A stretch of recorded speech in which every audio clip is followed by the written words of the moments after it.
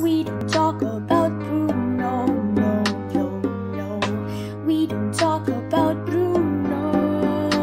But it was my wedding day, it was our wedding. We were getting ready and there wasn't a cloud in the sky. No clouds allowed in the sky. Noah walks in with a mischievous grin. Thunder, you tell the story or mine. I'm sorry, maybe they'll go on. Bruno says it looks like rain. Why did he tell us? So he floods my brain. Abuela, get the umbrella. Married in a hurricane. What a joyous day, but anyway, we don't talk about Bruno, no, no, no.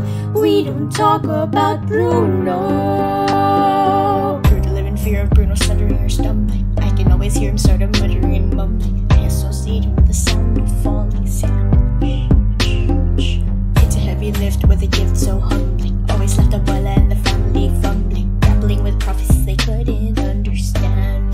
Do you understand? 7-foot frame wrapped so long his back. When he calls your name, it all fades to black. Yeah, he sees your dreams and feasts on your screams. We don't talk about Bruno, no, no, no. We don't talk about Bruno. He told me my fish would die the next day. Dead. No, no. He told me I'd grow a garden just like he said. No, he said that all my hair would disappear. Now look at my head. No, your fate is sealed when your prophecy is read.